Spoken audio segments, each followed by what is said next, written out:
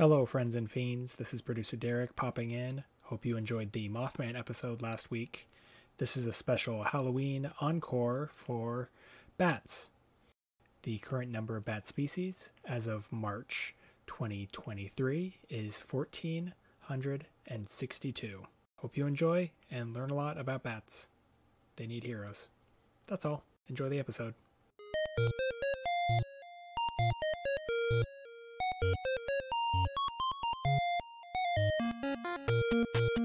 Hello, friends and fiends. Welcome to Bugs Need Heroes, a podcast illustrating the inspiring abilities of insects. I'm Amanda. And I'm Kelly. Before we get started creating this bug-themed character, what's bugging you, Kelly? Ooh. Well, we got a lot of rain over here on the East Coast. It finally rained over here too, which is unusual for Oregon for it to take so long. Well, I think we've got the winds, the very northern winds coming from that hurricane down in Florida right now. So hopefully our Florida listeners are safe and everyone's okay. But, and I have a sinus infection, so cool. You are the queen of nasty face this summer. I am. It is now the rough. fall. Well, we had that first day of it being really cold, and we left the window open, and I think it just dried out my sinuses. So, but I'm ready. I'm ready for fall. I know this podcast will air in October, and we'll be way into the fall by then. But this is me reporting from the past, and I'm excited. Past you, past I'm excited for fall. I'm excited for fall. How about you, Amanda? What's in the Pacific Northwest? It kind of is a very much. It hits fall. Fall time comes, and because we have so many gosh darn trees, it is fall instantly. It goes from summer to now it's fall. You guys, it's fall. We went from no leaves on the ground to all the leaves on the ground in the space of about 72 hours. That's all it takes. Nothing that's podcast appropriate is bothering me lately. Too much interpersonal drama of my real life probably doesn't need mentioned on the cast. Or is just parasocial upsets. So, what are you going to do? Oh, it happens. Well, speaking of interpersonal drama, we do have a guest today. A special guest. Our first special guest on the pod. I'm excited. Do you want to introduce him, considering you're It is a voice and whose work you already know and love, listeners. It is Derek, producer and editor Derek is our special guest today. Because we are going to have a special episode where we talk about not a bug, but the biggest bug of all, the bat. Welcome, producer Derek. Welcome, producer Derek, to your own podcast. Yes. Yeah, I had a stress dream about this last night. I was giving a presentation, and this guy kept interrupting me, and I got docked points for going overtime. It was not a great dream. No, but if I don't like anything in this, I can just edit this afterwards too. So. Yeah, there is no going over time when you're the editor. Yeah, if I forget something, I'll just splice it in. Truly, this should be the most perfect podcast of them all, then, because you have no. That's just going to make it worse to think about. Anything missing, you're just going to slip it in because you have your own voice at your own disposal. Yeah. I can see you stress petting Rotunda. Yeah, she's here too. Oh, Rotunda! Does Rotunda like bats? She's named after a bat. She's named after the vampire bat because she was so fat when we got her. And Desmodus rotundus can drink over its own body weight. It'll double in size almost when it feeds. And then they, because that's mostly liquid, the blood they're drinking, they will then excrete it about 20 minutes after. And when she pees, she wakes you up in the middle of the night with her. It's just so loud. This sounds like me at Thanksgiving. I get it, Rotunda. 20 minutes later, you're like, I gotta get rid of some of this. I gotta get out of here. Yeah. Oh, that's so all cute. 3 of your cats previously mentioned on the cast, all 3 are named after bats. Yes. By profession, I am a wildlife control operator. So I work with bats. We're in the midst of bat exclusion season right now, and by the time this airs, it'll be wrapped up. But yeah, so working with bats in that capacity now, but I also used to be a biological field tech, so I spent a couple seasons working with them in that capacity as well. And you do a lot of citizen science work with bats too, right? Yeah, I do a lot of outreach. So that's kind of what this podcast evolved out of. Are you going to tell your origin stories. How'd you get into bats? We talked episode 1 that Kelly started as a bug kid and became a bug lady. How did you get into bats? I didn't really get into bats until college. They were living in one of the dorms that my friend was in. So they started showing up in hallways. And from there, I started doing a little bit more research. And they don't have the best PR. So I thought that's something maybe I could have an effect on. They do have a pretty bad PR. They do. They get bad PR. I'm always surprised when I'm watching something and they're like, oh no, I'm bad. It's tangled in my hair. I am going to have rabies now. And I'm like, is that a thing? I never heard that as a kid. The rabies thing gets overblown a bit because sick bats are so much more likely to come into contact with people than healthy bats. So there's a sampling bias there, but less than 1% of the wild population has rabies at any given time. Now, is rabies species or group taxon specific for bats, or can they all get it? All mammals can get it. You don't find it as much in rodents because things that would bite them to transmit rabies tend to bite them lethally. Like a squirrel, if it gets bit by a rabid, raccoon is not going to survive that bite. So, but are there specific species of bat that are more likely? It seems like the silver-haired bat, for whatever reason, is more likely or is found more often with rabies than you'd expect. But the big one is actually vampire bats because they feed on blood. They're specifically biting other animals all the time. And there was a really interesting talk at NASBR about giving them a herpes virus that was spliced to produce some rabies virus proteins so that the bats would then generate an immune response and become immune to rabies. Is that Darcy wanting inside? No, that is Desi. I'm going to go deal with it. Okay, I wasn't sure who was yowling at the door. Yeah, so we'll be back. Let me in, Father. Father, you're cruel. Father. You're a cruel master, Father. I love Victorian cats. Every cat is just a reincarnated Victorian. Oh, yeah. Every single one. Father, I can't believe you've done this. Mother, where are my kisses? But I need my kisses. Oh, that's going to show up at the end of a show somewhere. Oh, for sure. There's going to that and be like, yes, cat content, my favorite content. So we should say that there is an obscure character based on the bat already. You may know him as the Batman. Is he the Batman? This is the question that comes up every single time you mention a hero. Is it the character or is it just the character? He's Superman. He's not the Superman. But he might be the Batman. Well, one thing I liked about the Robert Pattinson Batman movie is that he was very much telling people that his name was Vengeance the whole time. I thought that was the funniest thing on the planet. The whole time he was like, it's Vengeance. And everyone's like, no, man, you're the Batman. And he's like, no, I'm Vengeance. It was such a subtle joke, but so good. No, he says it a lot in both the comics and the animated series. He would say, I am Vengeance, I am the Knight, I am Batman. And so I think it's just kind of a play on that. But I think it's very apt to assume that Bruce Wayne did not name himself Batman because it's kind of a stupid name. Yeah. If you take all the context away from it, that we know it and love it, and it's such an icon now. But if someone came up to you and said, I'm Raccoon Man, you'd be like, that's ridiculous. Get out of here. Yourself. Yeah. Name yourself something better. So he wanted to, at least in the Robert Pattinson version, he wanted to be called Vengeance. I like that. That's kind of fun. It was so subtle. It was such a great, he's bad at this, you guys. Secretly, he's actually not good at this. He's also... I still have not seen this movie. I need to. Oh.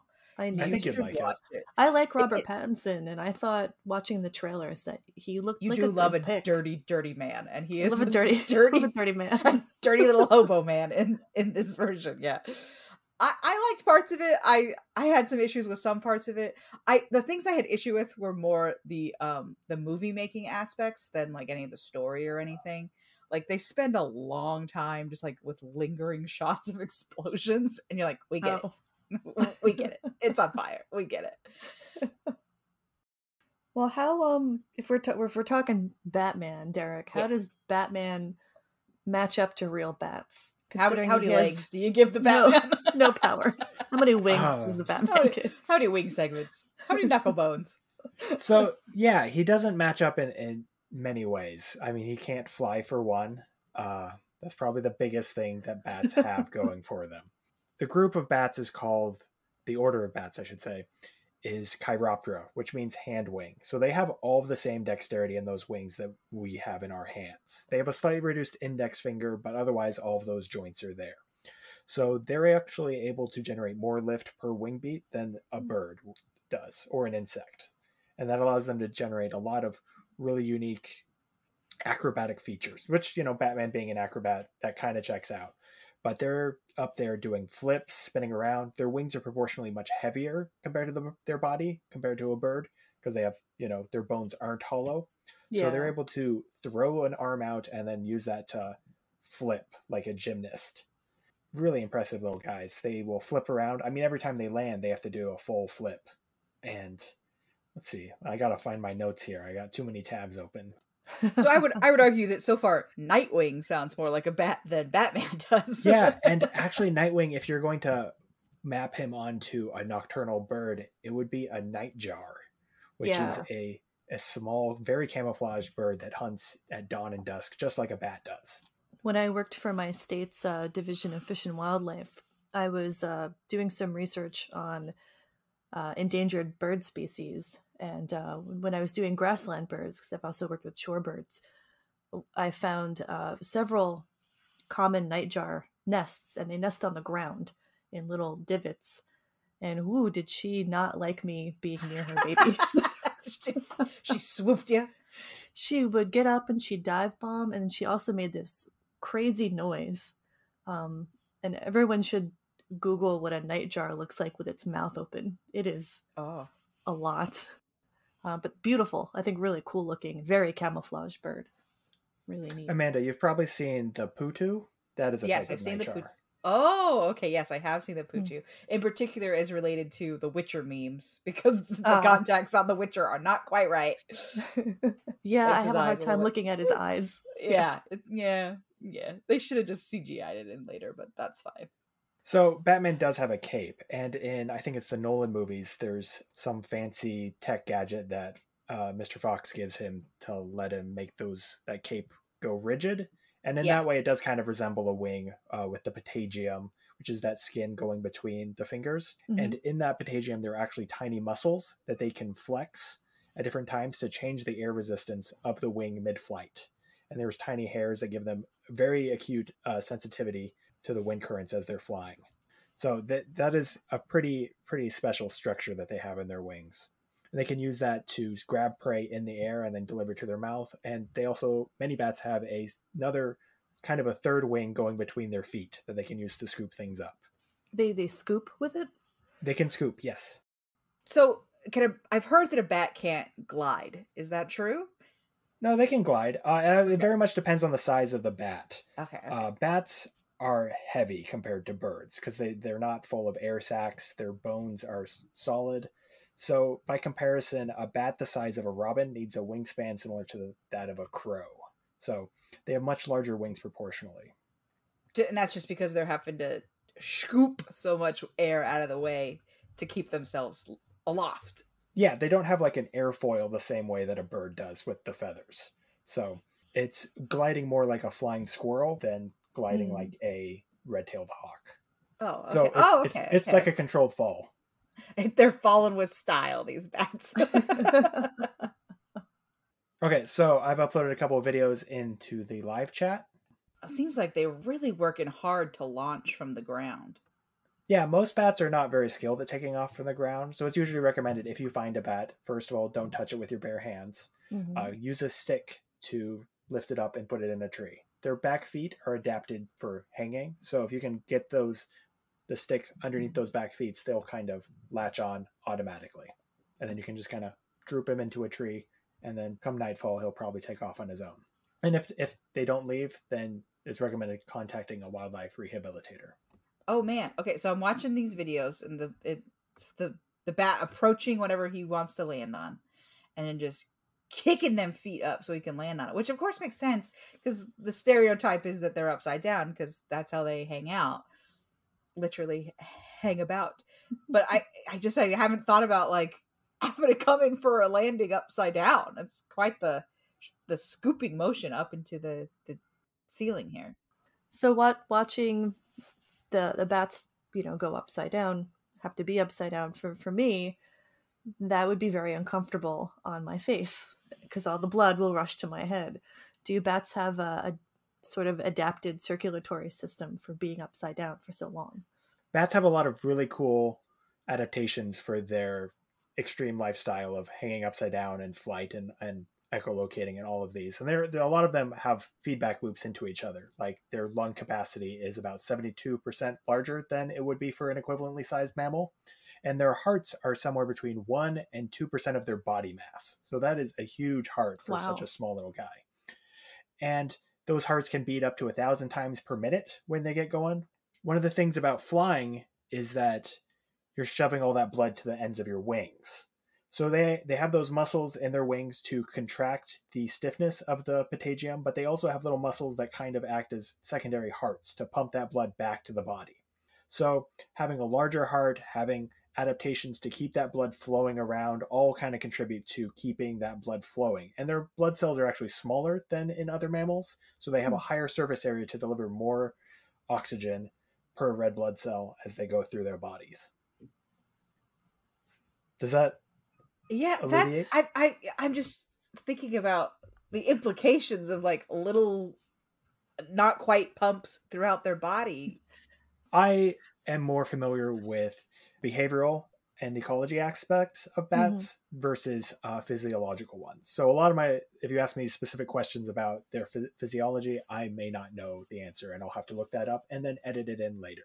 Yeah, that's fine. I don't know everything about every bug. So you can't know every specific part of, of an animal. And we should say that there are 14,000 species of bats, over 14,000 species of bats that have been discovered so far. And so only a few of those have really been studied in depth. And there's so much that we don't know. Echolocation was only discovered in the 1950s. That's crazy. Oh, really? It's that recent? That's like plate tectonics, which was only really considered a theory in the 60s. Isn't that insane? Plate tectonics. The modern era is so much shorter than I think it is. Well, do you have a favorite bat, Derek? It varies back and forth. The one I probably see the most often, and so I'm always excited to see, is probably the big brown bat. They have a lot of really cool adaptations. They're probably the most urban bat at this point, at least in North America, because they'll regularly use houses and things. They don't exhibit the same amount of lunar phobia, so bats are afraid of the moon. They don't like bright lights, so light pollution affects bats quite a lot. Sound pollution does as well, but big brown bats seem to exhibit less of a negative effect from light pollution compared to some other species. So they do better in urban areas. They're called the big brown bat, but they're still pretty small, only a little bit larger than a mouse. What's the distribution of the big brown bat? They go up into Canada, down to Central America, I believe. It's a pretty big range. Most of the United States has them. East to west, too? Yes. Yeah. Full range. Wow, it's really unusual for a mammal like that to have, I think, full east-west distribution. It's possible, right? It's cryptic, like that there could be multiple species. That's always a possibility with bats. They can hybridize to some extent within their genus, and a lot of the species can only really be distinguished by their echolocation calls or if you do genetic testing. Oh, interesting. Wow. Yeah, so each bat species sings a very specific echolocation song, and they'll sing songs to attract mates and things. But that's something that we've only really found out about since we discovered echolocation 50 years ago. And there's a lot of research that goes into that and trying to establish call libraries of different bat species. So there's tons of bats that we're probably missing because we don't have a full echolocation repertoire for different parts of the world. Is that how the different species distinguish each other as well through their calls? That's definitely part of it. We know that they do a lot of different behaviors with echolocation, such as eavesdropping. So they will listen for where other bats are foraging to find the best places to hunt insects. And they will... Smart. They'll actually... Some species will jam each other. So they'll yell, hey, hey, hey, or whatever to get another bat to miss an insect during its approach. So they're jerks. They can be. Some of them are territorial to some extent. So The hoary bat, which is one of the larger species in the United States, they're beautiful creatures. Hoary, hoary, like they're covered in frost because they kind of have a silvery color to them. And they patrol edge habitats, particularly. It's one of their favorite spots.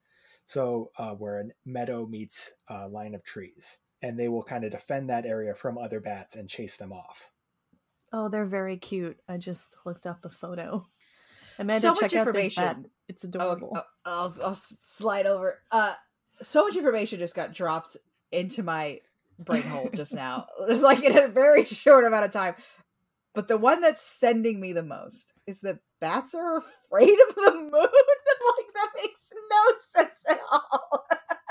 They're just like flying through the air like, there it is. Oh, look at that little guy. Look at that hoary bat. He's so he looks... cute. And I've heard that, I know that this term sometimes gets thrown around and people don't like it, but sky puppy is a very apt description of this bat. He looks soft. They look like their fur is soft. I think it's the Krogan in Mass Effect are actually modeled after some bats like this. Oh my gosh. I just can't stop looking into his soulful eyes. So being afraid of the moon is actually being afraid of owls and predators like that. Because having more moonlight lets those predators which hunt by vision catch the bats more easily compared to total darkness. It's much funnier if they're like werebats and they're afraid of the moon. So the moon. Yeah, there's some difference in the amount of bat activity you'll find on full moon or brightly lit nights than you will on new moons.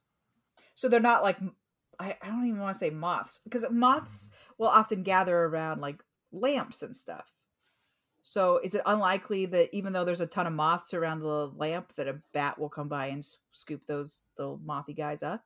So that's one of the things that we've seen in the past decade or so as cities have switched out their lights. So different lights attract insects at different rates, different types of lights. So the old mercury vapor bulbs attract insects like crazy. The newer LED ones do not seem to have that same impact. So as places have changed their lighting in urban areas, they've also affected the insect and thus the bat population dynamics in those areas. And I've seen that there are some cities which have switched out their lights for red lamps, which may have less of an impact on the insects and the bats. But there's still a lot that we don't know about how light pollution plays a role in urban environments. The thing with the lights is the lights that we used to use before we're switching to LEDs. Those former lights would put heat off, and insects are attracted to heat. Oh, so it's light and heat that the bugs are after. And the LEDs are the wrong wavelength, the wrong light wavelength. So the insects are less attracted to those as well. So if that's helpful. Man, that's helpful at all. Thinking about got the intersection now between the bats and the bugs. Bugs Need Heroes podcast.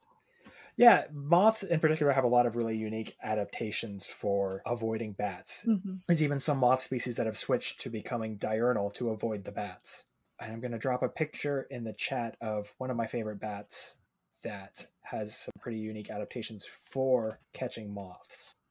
Well, we've mentioned, I think in episode 2 with Isabella, that some moths will radiate a different sound to like try and block out the more sophisticated than just going, hey, hey, hey, hey, this is my tree. Hey, hey, hey, hey, hey, hey, these are my bugs. Is that they've created some sort of jamming effect with their frequencies. Some of them can do that. Others have long tails on the end of their wings. And while they fly, these tails create confusing motion, which messes up bat echolocation too. Oh, so like I guess swallowtail's a butterfly, so that's maybe not quite the same thing. Picture like a Luna moth. Have you ever seen a Luna moth? Yeah. Like that, with the long tail. Tight tails, yeah. Interesting. I never knew what those were for. I just assumed they were aesthetic in some way, but the ladies love them. The ladies are just like, oh, look at his long tails. Oh my goodness. So I've dropped in the Discord a picture of the spotted bat, which is a species that we do have in Oregon. It's found in the western United States in arid regions. It is a moth specialist, so it particularly hunts those moths that have ears by echolocating at a lower frequency. So most bats we can't hear because they're, using ultrasound. But spotted bats have a pitch that is lower than ultrasound, so the moths can't hear them because the moths are adapted to hearing the bat ultrasound. So it's kind of like a stealth fighter version of a bat. Appropriate that it hunts moths, given that its ears are so large that it reminds me of like the really furry antenna that we've been seeing on our moth species on the podcast.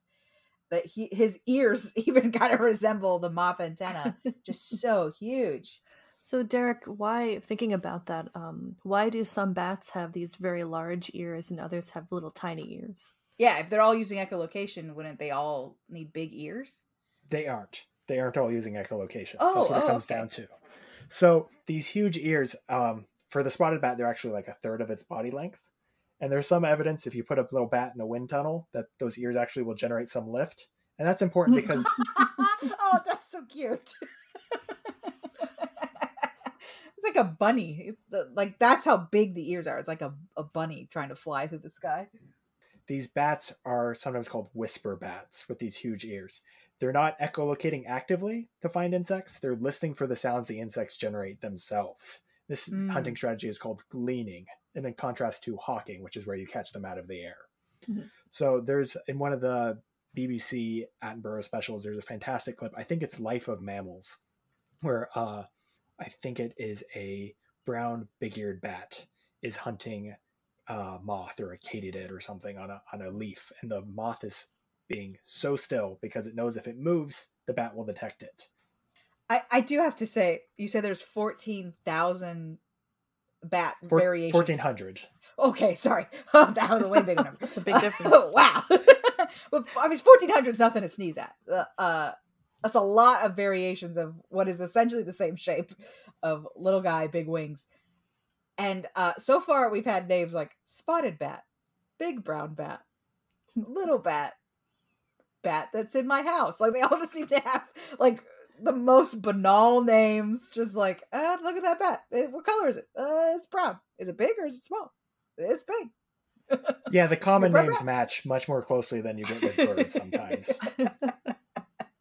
Are there any particularly funny common names for bats that aren't just... There is a spectacled bat, which looks like it has glasses. It's no blue-footed booby, but I'll allow it. Yeah, I'll take it. The bat people, or the bird people of are spectacles, weird. Derek, the whole blind as a bat trope. What can you tell us about their eyesight? Yeah, if they're not all using echolocation, are there any of them that are using site specific? So all of the big fruit bats, the flying foxes, all rely on sight. They cannot echolocate. And there's a big debate over whether bats developed echolocation first or flight first. If they developed echolocation first, then that means that bats lost the ability to echolocate. The flying foxes and stuff. Yeah, and there may be there's a good physiological reason for that. I mean, essentially, echolocating is a free action when you're flapping your wings because you're already breathing out with each wing beat, kind of. But when you're larger, you're making fewer wing beats, so that then becomes less easy to do. Wait, Derek, can you explain for the listeners how a bat creates echolocation? Yeah, for most of them, it's basically screaming. So, yeah, because they're using their larynx to generate sounds. There's one genus of fruit-eating bats that does it by clicking their tongue, but generally it's tied to their lungs, just like our speech is. Okay. And there's some that do echolocate through their nose, which is kind of like humming, but for other ones it is basically screaming. And so that's why you see a lot of pictures of bats with their mouths open when they're flying. They're echolocating in flight. Very cool. Very, very cool. And that's different from like whales who echolocate in what way? Whales would be similar to humming that same way. They have a melon organ in their head that essentially reverberates and focuses the sound that they make by sort of like humming, but they're not breathing out at the same time. They're forcing air through their body. They force it up through that top part of their head to create the vibration. Right. The big old forehead that we see on so many of them. That five head that the orca. Yeah. If you've seen what is it, Finding Dory? They have an interesting character who needs to echolocate and can't. I need to use the bathroom. Sorry. Hold on. All right. I'll be right back. Be free. Okay, so I uploaded a picture of that spectacled bat into the chat so you can see him. Let's see. Oh, he's cute. He does look like he's wearing little glasses. Oh yeah, he's a teddy bear of a bat. Their vision is probably comparable to that of a cat, whereas most bats would probably be more comparable to a dog or a rat. So they don't have great color vision because they're adapted to seeing at night, but over long distances, that's kind of what they would use to navigate, because you can see the horizon. Some bats can even see into the UV to go to flowers, or polarized light to navigate.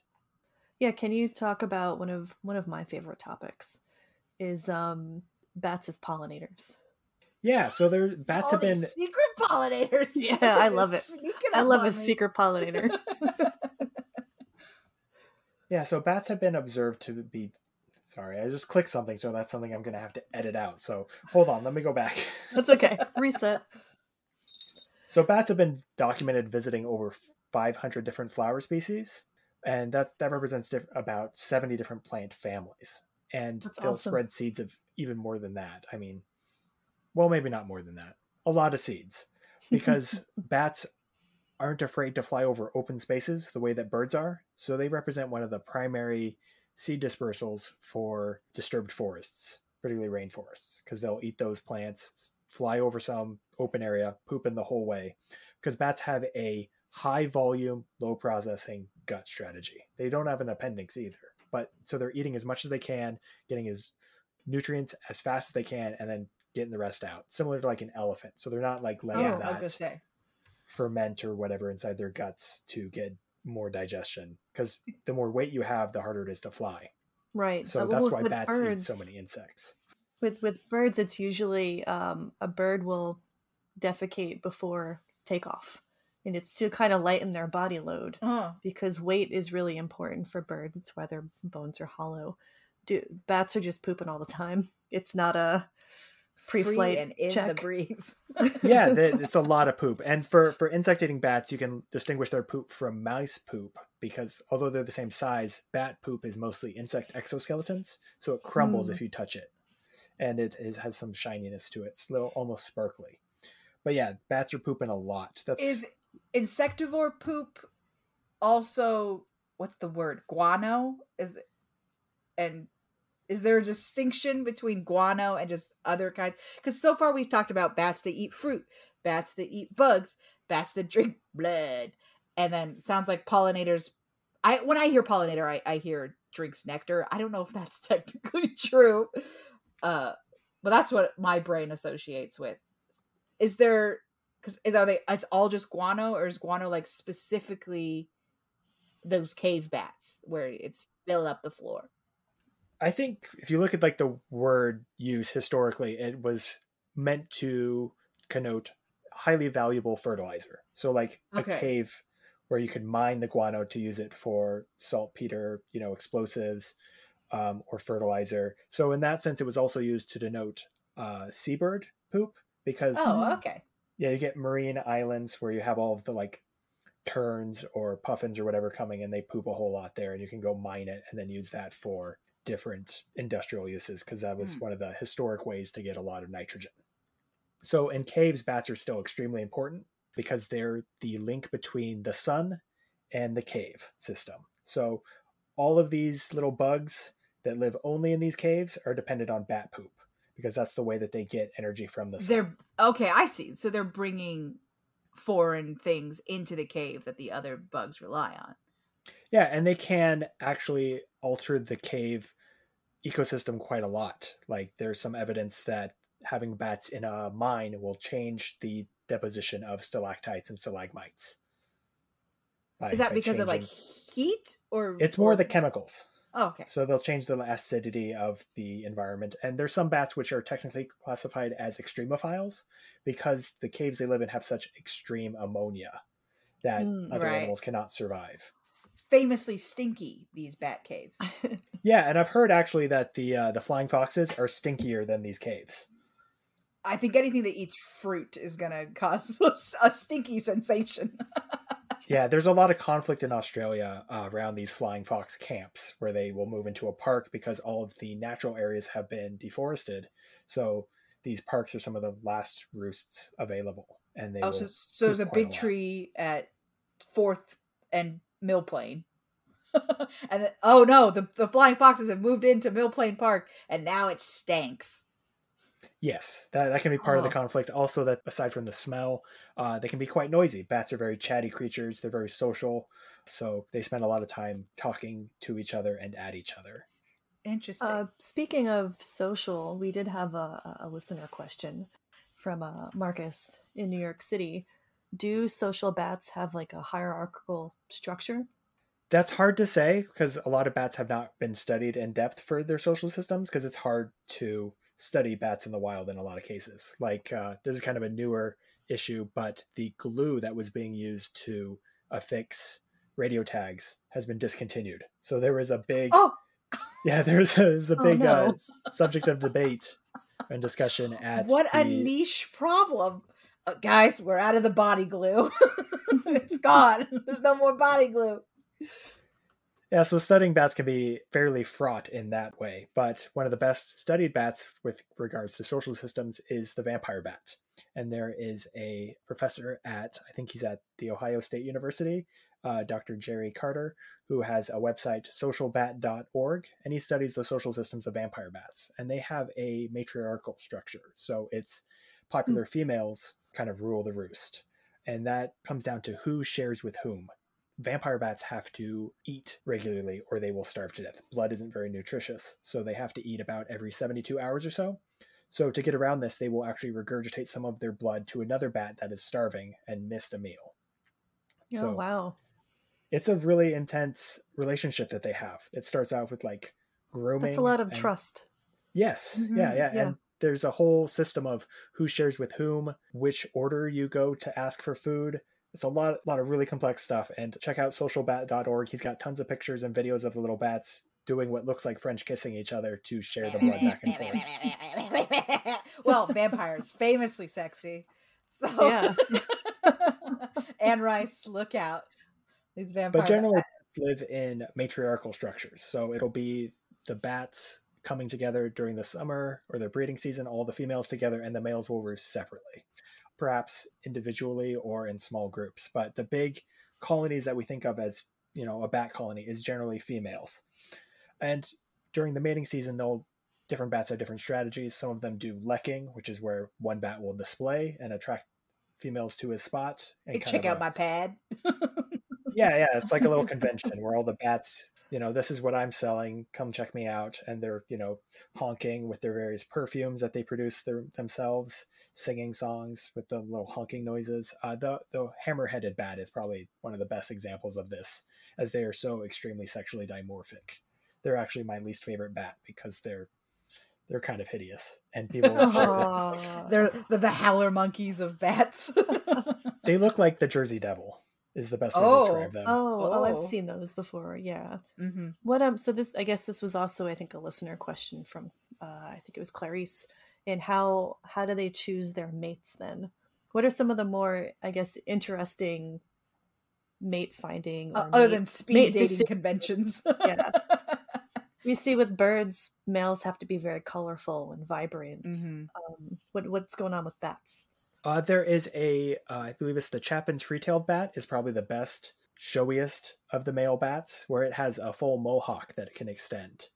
Oh, that's cool. And there are others that have shoulder plumes that come out as little epaulets, and they do little dances when they have these long hairs to spread their fragrance. And then there's a few others that will have little sacs in their wings, and they use those to store their scent, and then they kind of waft the perfume by hovering in front of a female. I didn't realize bats were so scent heavy. Yeah, you don't think about it as much, but for a lot of mammals, mammals evolved from small nocturnal animals that would rely on scent quite a lot. So it makes sense that some of that is held over. So we talked briefly about the sharing of blood via regurgitation. I've also heard a rumor that some kinds of bats will adopt babies that have been left behind. We know that's true in vampire bats, at least in captive vampire bats. How much it's happening in the wild may come from a fundamental misunderstanding of bats. So there is a bat species in the southwest United States going down into South America called the Mexican free-tailed bat. And they form huge maternity colonies in caves. There's 20 million or so in one cave in Texas, Bracken Cave. They're the ones that live in the bridge in Austin. And researchers went into these caves and they found all of these little baby bats together in a creche, up to 500 little bats in 1 square foot. So huge numbers of bats. And they just kind of assumed that the mother bats were just flying in here and nursing whichever bat they came upon first. Okay. The duck strategy. Yeah, it eventually was revealed that, no, they're finding their specific pup. They're remembering the sound their baby makes and the smell it has and where they left it. So less duck, more penguin. Yes. Yeah, that'd be a good way to compare it. So in that regard, the adoption may be a little bit of a misconception from that early assumption. But we know that for vampire bats, they have an extended adolescence because they have to learn how to feed from arguably the most challenging thing they can do. I mean, a cow, which is their primary food source usually, weighs, 1,000 times what they do and could easily crush them with a step. So they have a protracted adolescence and are extremely social because they're living with their mother, their aunts, their sisters in a group. That's interesting. So we've talked about rabies and the cliche of like, it's in my hair. If I'm worried about being bit by a bat, specifically the vampire bat, where are the vampire bats? So I can not go there.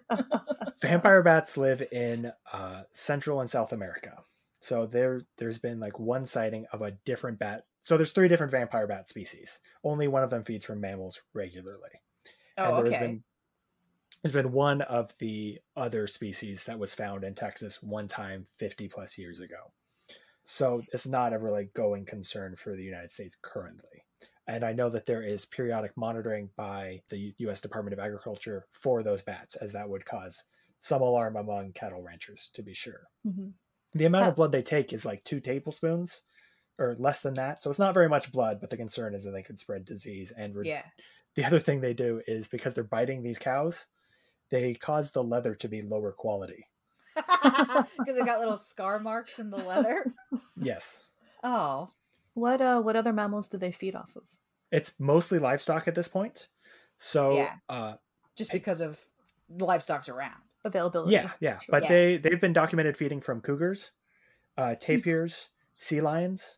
So they're pretty varied in that way. Oh, okay. They're generalists. Yeah, and they will remember the name of or not the name, but the sound of the breath of an animal making.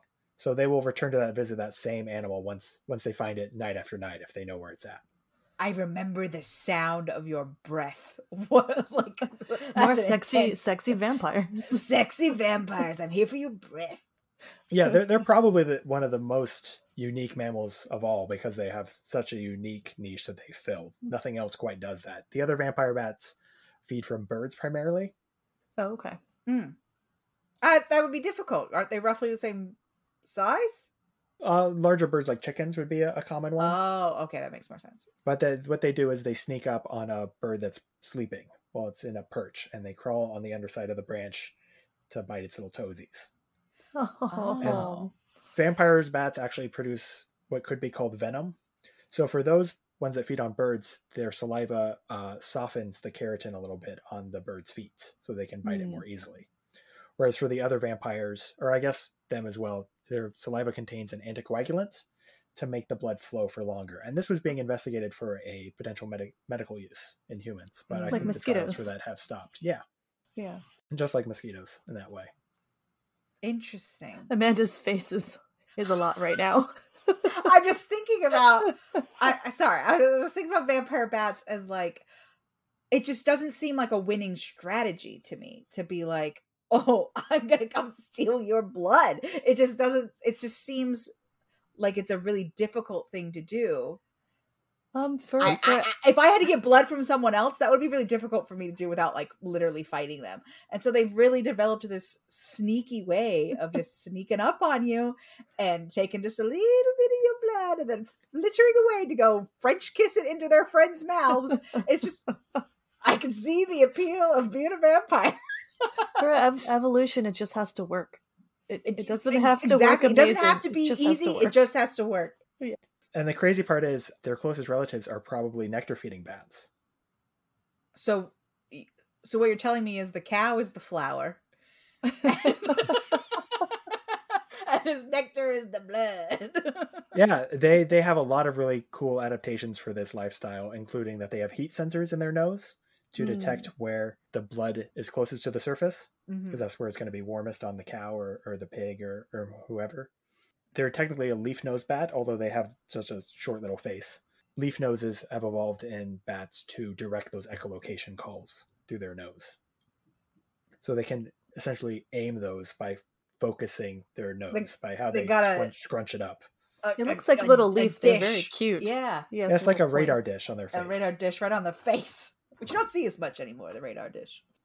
So, Derek, I'd like to ask a question that I'm assuming a lot of people will be thinking about this.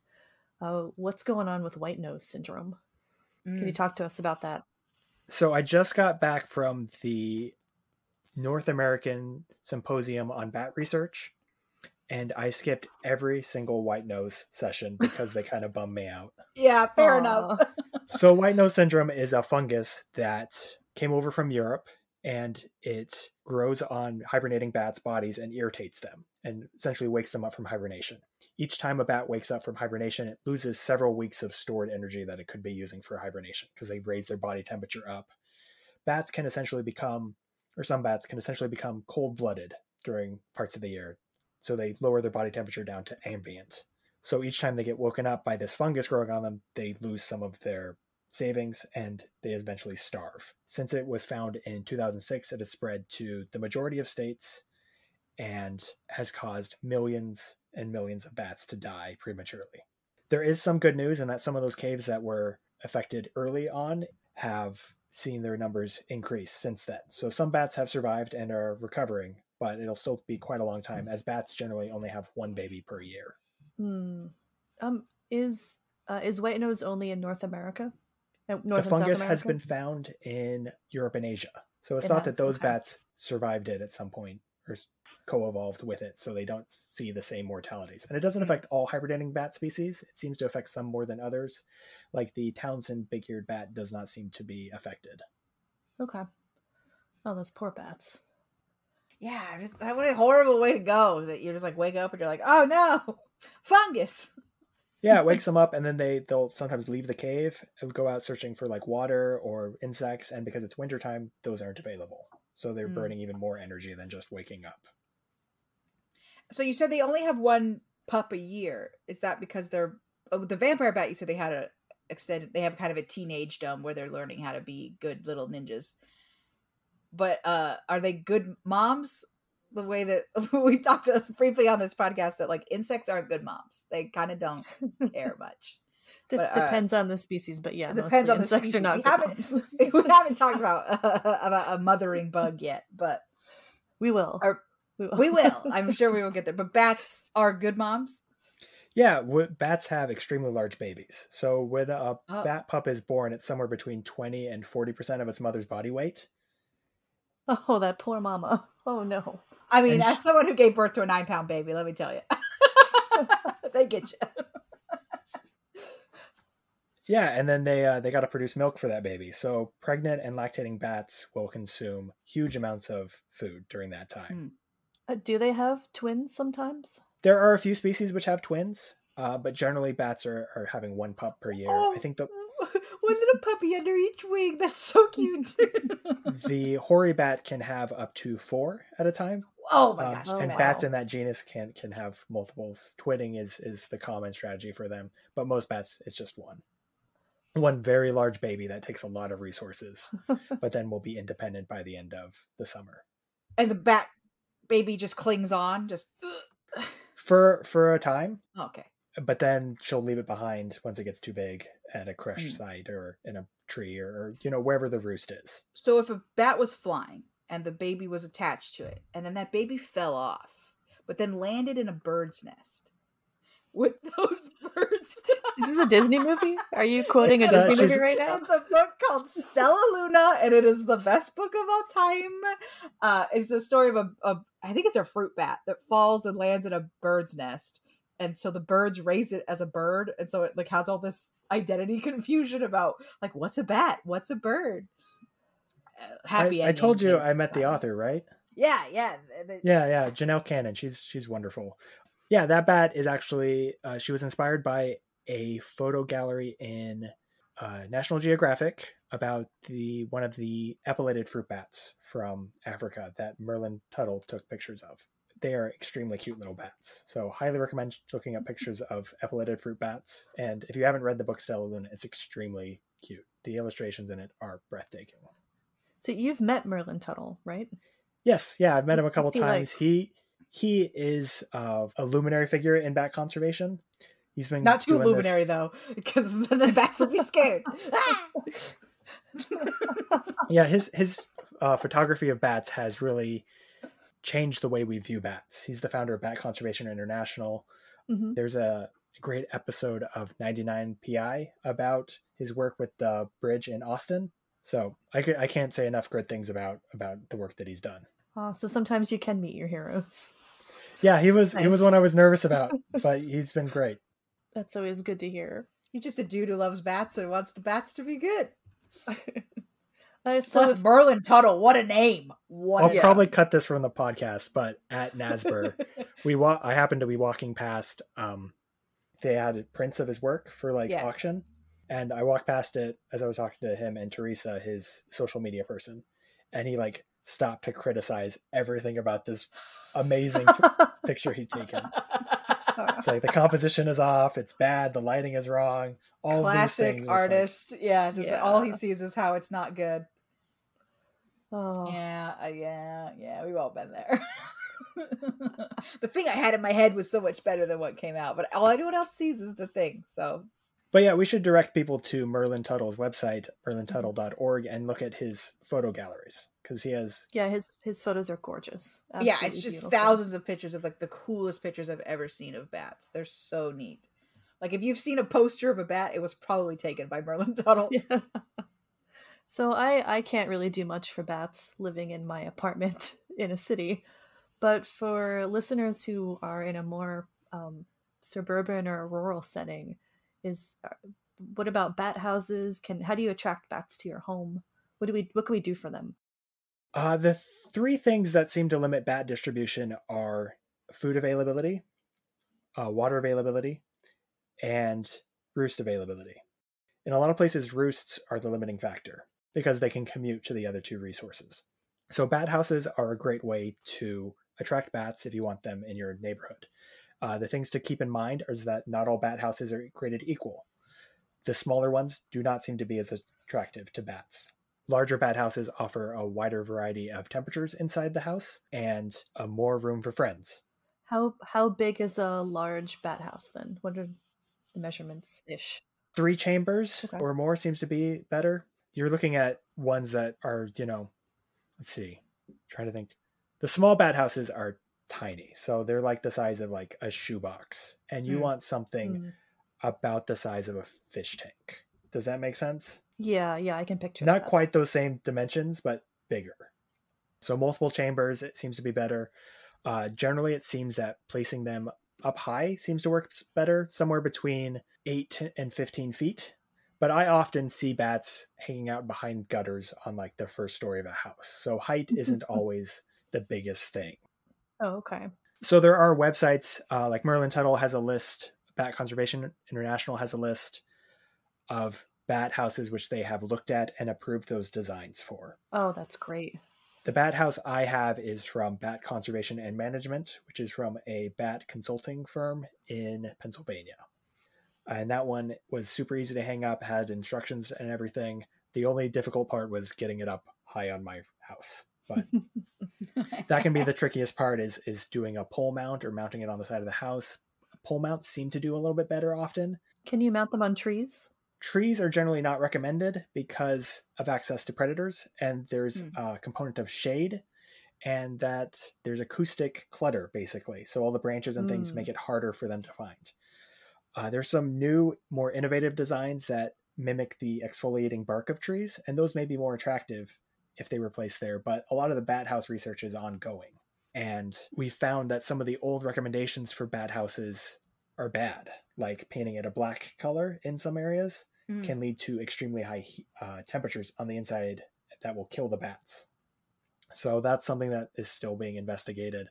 So at this point, paint seems to reduce decay, which can be good, but painting it a black color is probably not the best. Maybe a blue or something like that may work a little bit better depending on your latitude and how much sunlight you're going to get. Oh, this reminds me, speaking of hibernation in houses, do all bats hibernate? No, some bats migrate. So that hoary bat we looked at a picture of earlier, they can enter torpor, but mostly they seem to migrate. And we don't know where they go exactly, so the routes they take. That has been a big problem for wind energy. So bats are not good at avoiding wind turbines. So they get too close to those and they'll get struck, or they will experience barotrauma. So basically their lungs will burst. They get the bends in midair. Oh, wow. That's terrible. Oh man. Yeah, so aside from white nose syndrome, wind energy is one of the major threats, or irresponsible wind energy, I should say, a major threat to bats. Yeah, they talk about bird strike a lot with wind energy, but bats are just as affected. Yeah, I worked on a wind mortality survey, and we caught many more bats than birds. So it may be that there's different structures, like the size of the wind turbine affects which species are going to be struck. The location certainly plays a role. If they're on or off during the night, like if you turn them off at low wind speed, you'll hit less bats because higher winds, less insects are going to be flying. There's going to be less bats. But at lower wind speeds, those blades are huge. You've seen them going down the freeway. So at the tip of those, they can still be going crazy fast enough for a bat to not avoid it. Wow. My gosh. Oh, those poor bats. Yeah, I just think about exploding in midair and just like, ugh, dislike. So let's go over some of this. The power. I haven't been drawing along because we were kind of having a very special episode. Oh no, I have not been drawing along, I should say. I thought you said you had. Sorry, I got really excited. I thought Callie misheard me. So we talked about that the hearing was excellent, obviously, and that's true of all bats, even the ones that hunt fruits that don't make a noise. Yeah, they'd still be able to hear very well. So, if we were to make a bat character, because we're BugsNeedHeroes, I think you'd have to make it a villain character because it'd have to eat our friends the bugs. I'm imagining big, long, spindly hands because of their big their wings. We talked about that they're great singers. Really, I guess we should compare to Bruce Wayne, who already exists. So if Bruce got bit by a radioactive bat, he would kill it on karaoke night because he just had all the dance and singing skills he wanted. He could hear excellently, fly, we talked about. He'd still be a member of the 1%, just because that's how it works. Oh, he'd be a great father. I think we've seen that to be true. With all those little robins running around. We haven't talked about, would a bat and a robin be friends? Well, I want to go back to that great father comment because there actually is a bat that was found where the males were lactating. Oh, a little daddy juice, huh? Oh, daddy juice, Amanda. Oh no, cut out daddy juice. So, but dad. We don't know if nursing or if there was an element of parental investment or just like because other male mammals can lactate sometimes. Human males. If you can got lactate. nipples, you can lactate. Yeah, so that was an investigation that needs to be followed up on, was that finding. But it's something that I think is worth mentioning with all the comments about the bat suit having nipples. Oh, so maybe George doesn't need discounted quite so quickly. It's on the Val Kilmer bat suit too. Is it on the Val Kilmer suit? Yes, it is. Okay, I'll have to check. So you asked about robins. Yes, robins. Would a bat and a robin be friends? Like no. a la Stella Luna? No, they would not. Sad. There is a bat species in Europe called the greater noctule, which hunts migrating songbirds in flight. Oh, wow. That's amazing. So they're both flying, and then the bat just takes him out? Yes. So these songbirds started migrating at night to avoid predatory raptors. And the bats are large enough that they have evolved or adapted to also take these birds opportunistically. So these little birdies are like, we can't fly during the day because there's red-tailed hawks out there. They're going to get us. I don't know if it's red-tailed hawk, but you know what I mean. They're going to come and get us during the day. So I know what we'll do. We'll fly at night when the birds are asleep. And then it didn't work because now the bats got them. So now I'm going to upload a picture to the live chat. Boop, boop, boop, boop. Take a look at that. Oh, no. Oh, wow. That bird's practically the same size as that bat, and he has taken it. It is his lunch now.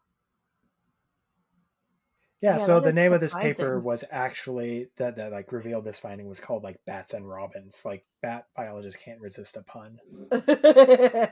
They also can't resist the Batman connection. Yeah, so Batman, his best sidekick would probably be poison ivy because of the complex relationship bats have as pollinators and seed dispersers. The flowers that attract the bats, they will have the ultraviolet light reflecting off the petals so that the bats can see it. They'll produce a strong odor that the bats can smell it. Then they'll bloom at night. And some of them create acoustic dead zones. So they'll have a bunch of fibers so that the bats can hear like, my echolocation isn't returning from this spot. There's something there. And they'll know, hey, this is where the flower's at. Or sometimes the leaves will be shaped in such a way to reflect the ultrasound back to the bat. So they'll trying to attract them visually, with smells, and with echolocation. They're adapted for the bats. And there's even a pitcher plant that co-evolved with this tiny little bat called Hardwick's woolly bat, which then roosts inside the pitcher. Aw, that's kind of cute. Hardwick's. Yeah, I like when they're asleep in the little leaves. There's a couple bats that do this sleep inside the leaves thing. And it is just so cute. Oh, the Hardwick's woolly bat is not cute. Well, they can't all be winners. He's got some little pointy teepees going on. Oh, so Merlin did a big photo shoot with this bat, and he trained it to come out and ask for mealworm treats.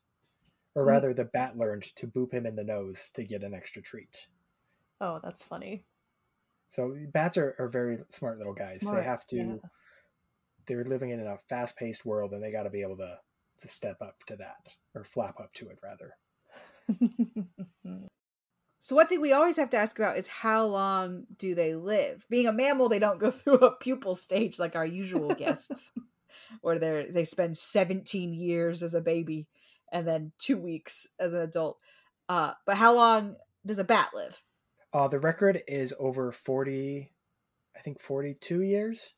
It's a little tiny bat, relative to the little brown bat that we have here in North America. It's Brandt's myotis. It was banded and then recaught some 40 plus years later.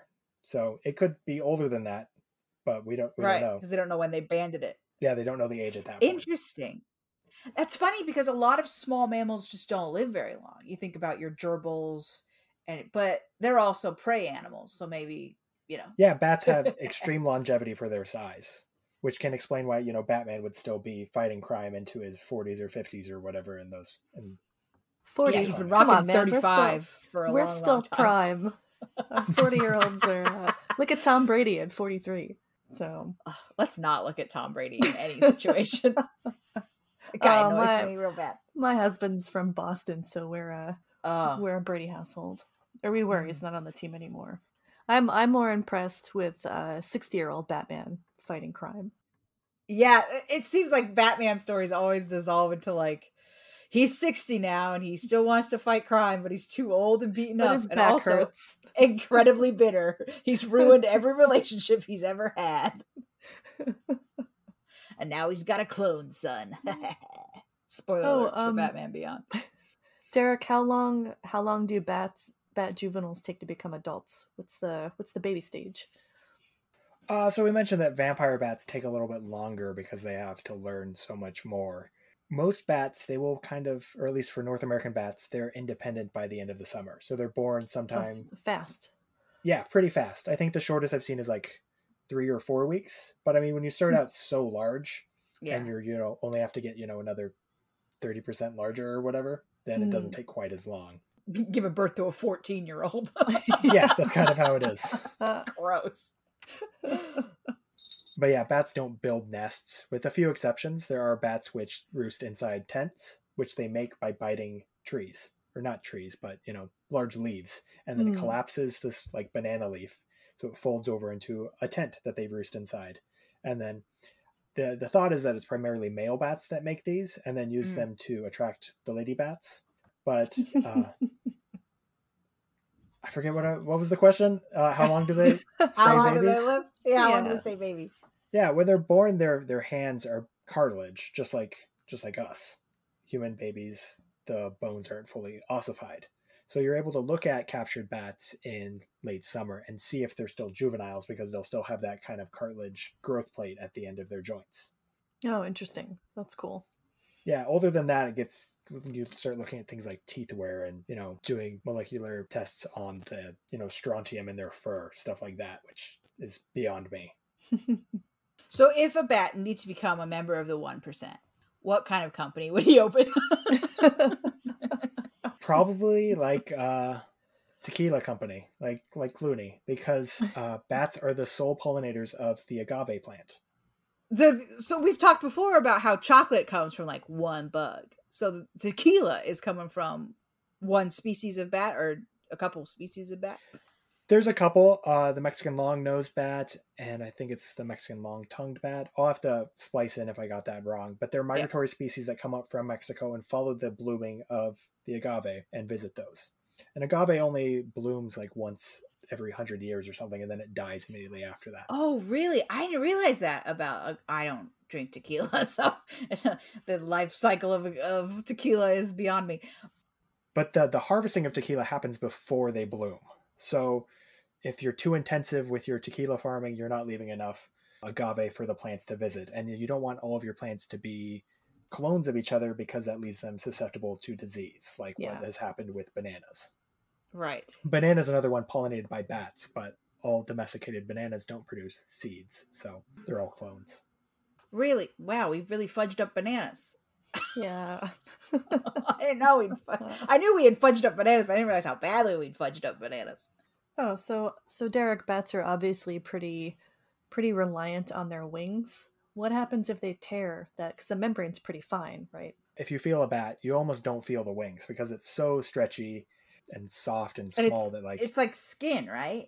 It's skin, yes. It's highly vascularized. It's got lots of muscles, tiny microscopic muscles in there. So it feels kind of like the skin of your eyelids almost, but yeah, very, very thin skin. And since it's so vascularized, it can recover from tears pretty easily. So it's not uncommon for bats to, have that wing membrane damaged during flight or fighting or, whatever. If you go to the zoo, you'll often see your fruit bats, getting into squabbles about things. How long does it take for a tear to heal on average? I think a hole the size of like a quarter or so would take less than a year or so. I don't know the precise numbers, but bats in rehabilitation do pretty well if they're able to be triaged. When that happens, they don't let them go into hibernation, from what I understand, so they can continue to heal throughout that winter, and they just get, lots more constantly in their enclosure, shaking them awake. Hey, no sleeping. Hey. I think it would be more that you just keep the room too hot for them to go to sleep. Oh, I see. Not as funny. Well, that's me all summer long. It's too hot.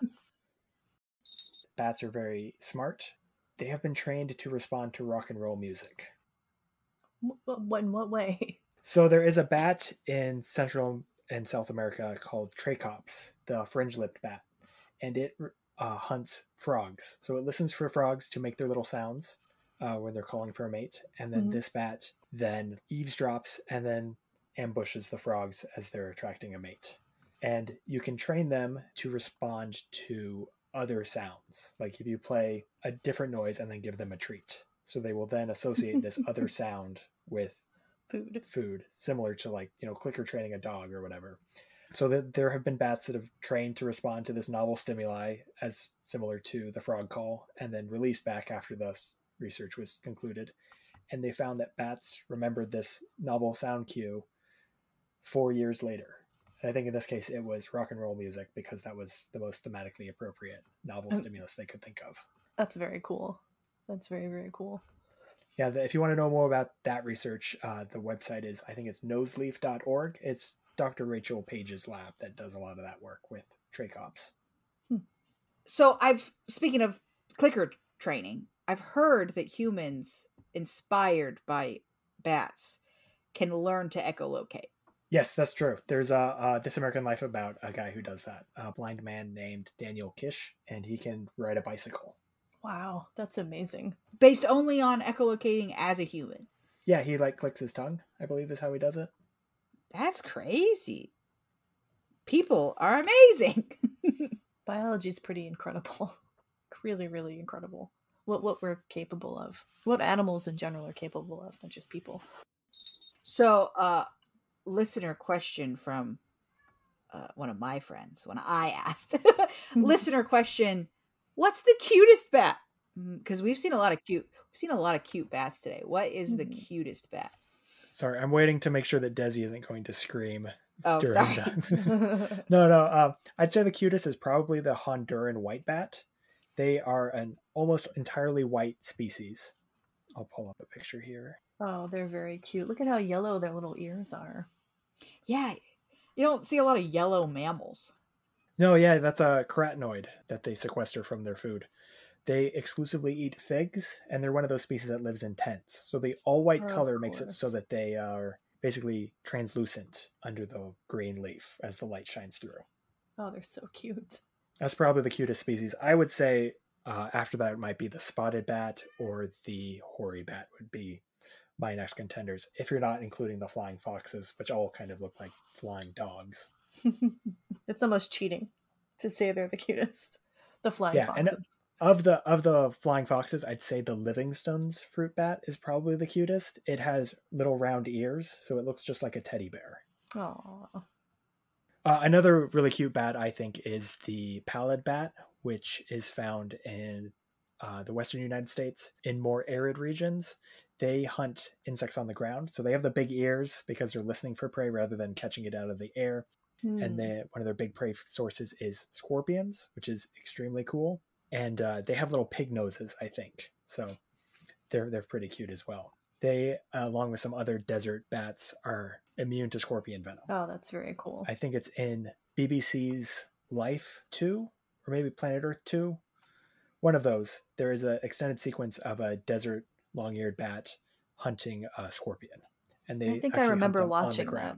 Yeah. It's pretty intense. Is that Desi in the background? Yeah, that's Desi. She wants something. So I think I need to go tend to that. Anyway, so out of 5 bottles of tequila, how many bottles do you give the Batman in comparison to our bat friends? Are you starting with me? I don't. Yeah. I don't think he matches very well. To be honest, in most regards. So I guess like 2 out of 5. 2 out of 5. Okay, so he's social and a great dancer, but other than that, nothing. Yeah, because he doesn't have the powers of the bat. He should have more things. I mean, the closest you get is really in like the Arkham games, where you can press X or whatever and get detective vision, and you can see everyone around corners and things like that. That's kind of the closest you come to being a bat in those games. What would you give him, Amanda? Glad. For Batman, I would give him 2. He's not very batty. I mean, he's a great hero, don't get me wrong, but like he's just not very batty. For bats themselves, 5 bottles of tequila. We're getting turned on these tequilas because bats are really cool, and I feel like we just barely scratched the surface of all the different bats because there's so many kinds of bats and each one is so cool. Oh, absolutely. I think I'd give Batman a 1. Yeah, a 1 not bottle very batty. Of tequila. Even his ears aren't very batty. You know, he just kind of has little pointy ones, more devilly. It's like that tweet that's like, if you told me that there was a hero that's blind and uses echolocation and that he's not called the Batman, I'd punch you in the face, whatever it is. My son, I think he's a little bit confused. He's got the right spirit, but he's a little confused. That he seems to think that for Halloween, you must dress as a Halloween thing. Last year, he was a spider. This year, he's been saying bat. We'll see if that comes to fruition. But I think he thinks you have to be a Halloween thing for Halloween.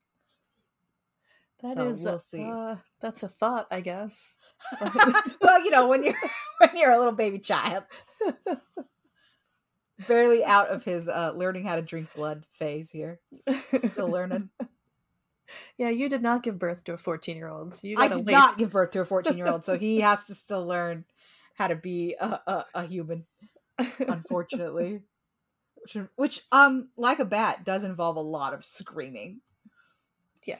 Oh, He's just trying to find his way around.